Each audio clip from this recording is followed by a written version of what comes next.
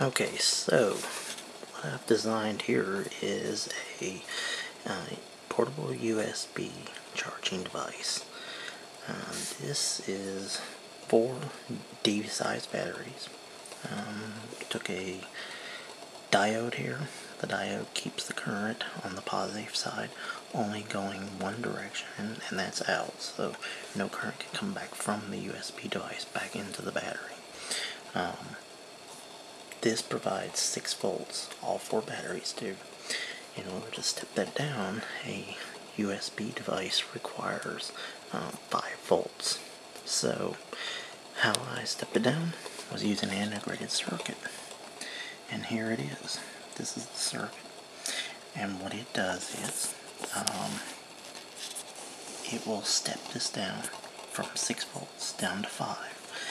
And in order to do this, I took a USB extension cable, cut the one end off. There are 4 wires inside of a USB cable, 2 data and 2 power.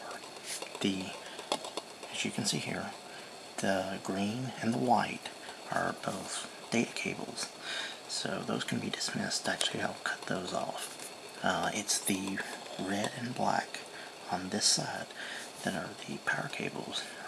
Red, of course, being positive.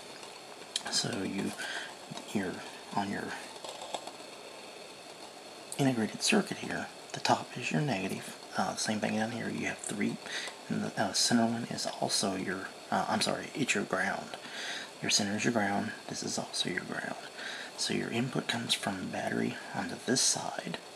Your output goes to the USB cable on this side. And so here comes the real test. We're going to go ahead and plug in this Verizon Wi-Fi of mine to test out, see if there's power actually coming from the batteries and being stepped down through the integrated circuit to the correct voltage for a normal USB port. So here we go. If it's working correctly, the white light will show up on the Wi-Fi device.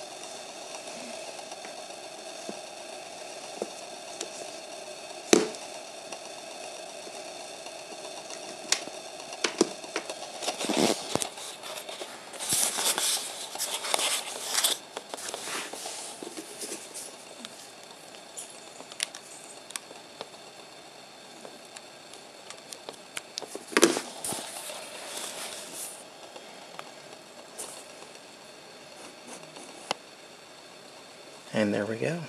It's charging, and there's the correct voltage coming off the battery terminals.